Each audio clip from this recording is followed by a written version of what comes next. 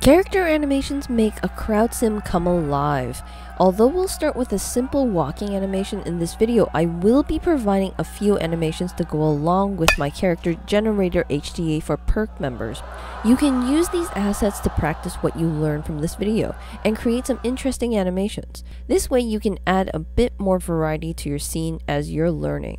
Basic concept number 2, character state animation. Taking the project from the previous video and replace these blue agents for actual characters.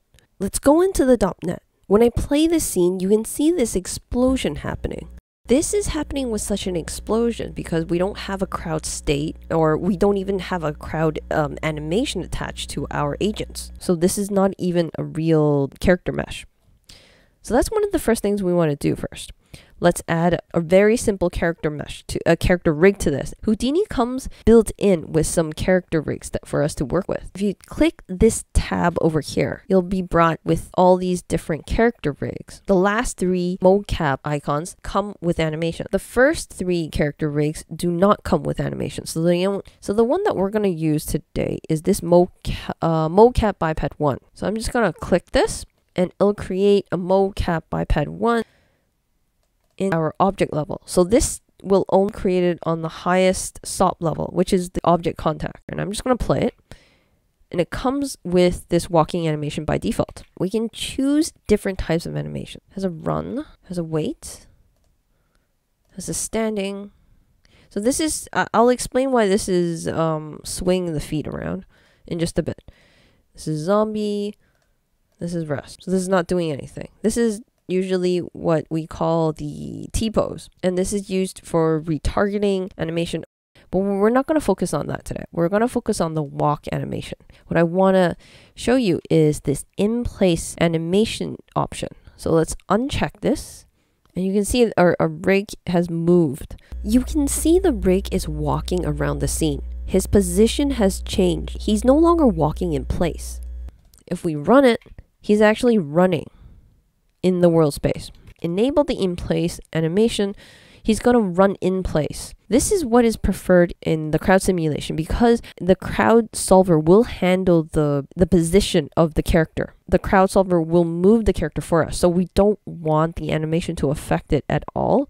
Now, for the standing animation, why is the feet moving around? So you can see, if you look closely, you can see that the feet are floating, sort of sliding on the floor. Now let's uncheck or disable the in-place animation. Let's do it again. The feet aren't moving. They're pinned down. So the in-place animation, I suspect, is using the hip as a control bone. So usually when you have a character rig, you have one bone controls the position of the entire rig. So it's sort of like your root bone or your main control bone, and all the bones are children of this main bone. Like this main bone is the parent of everything. So when you move this root bone, the entire character moves. Regardless, it just offsets the position. My guess, because this rig is a very simple rig, it doesn't really have a root bone. It has a hip bone though. In-place animation option is using the hip bone to offset. If you tell the hip bone to stay in one place, everything else, all the limbs will be offset. And you're going to end up like this. A feet swing. The hip is not moving. It's always in place. The feet are being offset from the hip. So I would suggest to maybe disable this for the crowd simulation, just for the standing animation. But we're not going to be using the standing animation. We're going to be using the walking animation. And it's going to be in-place animation as well. Okay, let's go into our crowd solver. Now let's replace all these default objects with our crowd agent. Now let's drop down an agent. And what this will do is that it'll bring that character. So you can notice that character rig that we placed is in this object level. Well, that's not very useful for us. We need it inside our geometry node, inside our crowd setup. So this agent node will import that character rig in here, into this context. Now it's important that you know the input is a character rig because Houdini has set it up like this. Now usually it wouldn't be a character rig if you're bringing in your own character created in KineFX, which I'll show you in a later video how to do. Or if you bought a character rig, bought it online, it would probably come in an FBX. So you wouldn't use character rig. Or if you got something from Mixamo, it would not be this character rig. It would probably be an FBX here. I wouldn't use the agent node to import other character rigs that I bought online or downloaded online. There's a better way of doing this. I only use the agent node to import the built-in character rigs that Houdini comes with. Click this button over here. Let's choose that mocap biped one. Before I do that, I want to rename it. Call this person walking. Okay, let's go back there. Let's do that again. Now let's choose this person walking. And you can see that we get our character in here. Play it, he's walking. Let's hook it up to the crowdsource. That's how easy it is to get the default Houdini character rigs into your animation, into your crowd solver. However, if we go into crowd solver, into our .NET, things will start to not make sense. So let's come in here and let's play it. Well, for one thing, they're not walking. They're just like, they're doing the exact same thing as it was before, except the mesh is different because now we actually have a character mesh. And also the size is different too. The size is wrong. We put the render flag on the crowdsource. This is the size that it's supposed to be. But when we put it into the .NET, it goes like this. We can change the size of these characters, but that's not the reason why it's looking like this. But let me show you in the crowdsource how to change the size. The initial size is over here. So you can actually change the size. But that's still not the reason why it's acting so weird in the .NET. It's not showing us the right size because there's no state. Then we do have a state. We have a walking animation. However, you have to tell Houdini about that state. Now let's look at some of the inputs of the crowd solver. Now the first input is for the crowd object. So that's just this guy over here, this crowd object. This instantiates all the agents into the crowd simulation. So without this, we're not going to see agent. This represents the agents. The second input is the crowd source. Crowd source is sort of the pop source or like the pyro source. You need a source that keeps feeding in more smoke into the pyro simulation, or in a pop net, if you have a pop source, then it'll constantly feed in more particles. Well, in the crowd solver, the crowd source will just constantly feed in more agents. I mean, it seems a little silly right now, but you may have, no one says your crowd agents must be people. It doesn't have to be a person. It can be like different kinds of character rigs. So the third input is the states. And that's what we're missing right here. We don't have the walking state hooked up to the crowd solver. So Houdini doesn't really know about the walking state. So the fourth input is the transitions. So that's when you have multiple animations hooked up. We come up here into this person's, we can see that it has many different animations available. But how do we attach all these different animations to a single agent? Well, I'm going to show you that a little later, but that's where the transition comes in. If you want the character to transition from a walking to a running state, you have a crowd of agents walking towards the bus stop. The bus pulls in and everyone starts running towards it. Once they get close enough to the bus, they may start standing around or, waiting around. So let's start off with attaching a crowd state. Just drop down a crowd state. And let's hook that up to the states. Okay, instantly they're back to the normal size. So let me disconnect this.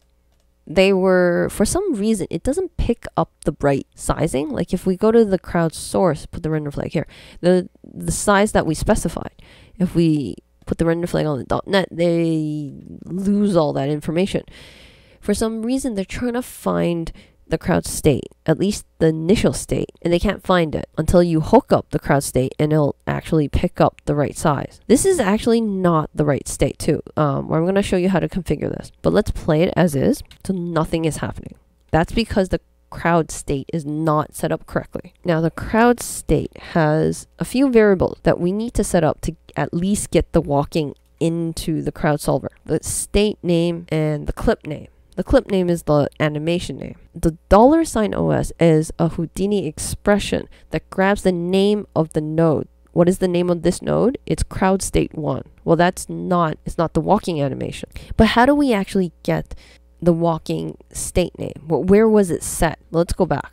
If we go back to the agent, the clip name is actually set here, walk. That's the state name as well. So if we go to, show you one more thing, crowdsource, the initial state, we can set the initial state. So as I said before, there could be multiple states attached to your character. In this case, we only have one. And if we click this, it's grabbing the walk. But what if I didn't want to call it walk? Where's this name coming from? Like some people might have walking or walks towards, or I don't know, you walk 1, walk 2, walk 3. There might be multiple walking animations. So how do you set this name? So let's go back to the agent, and I'm gonna call this I am walking.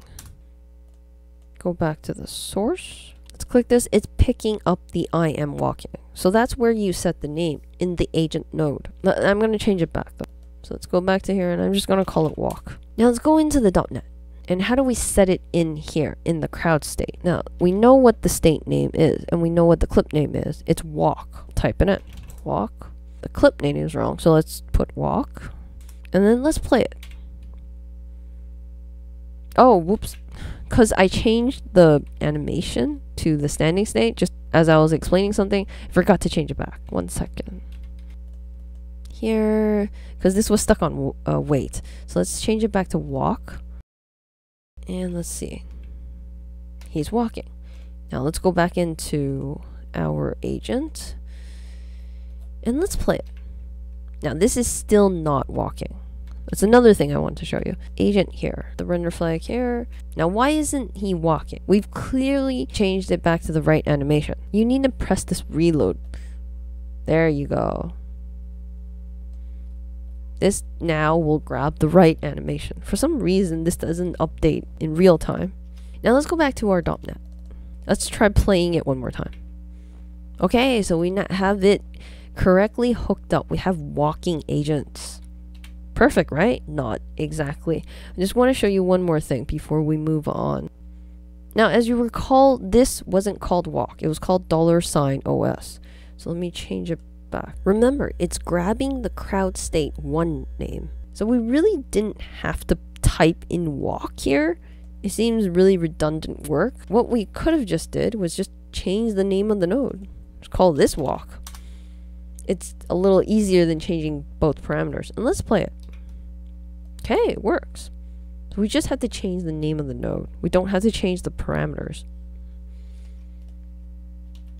Thanks for watching and sticking to the end.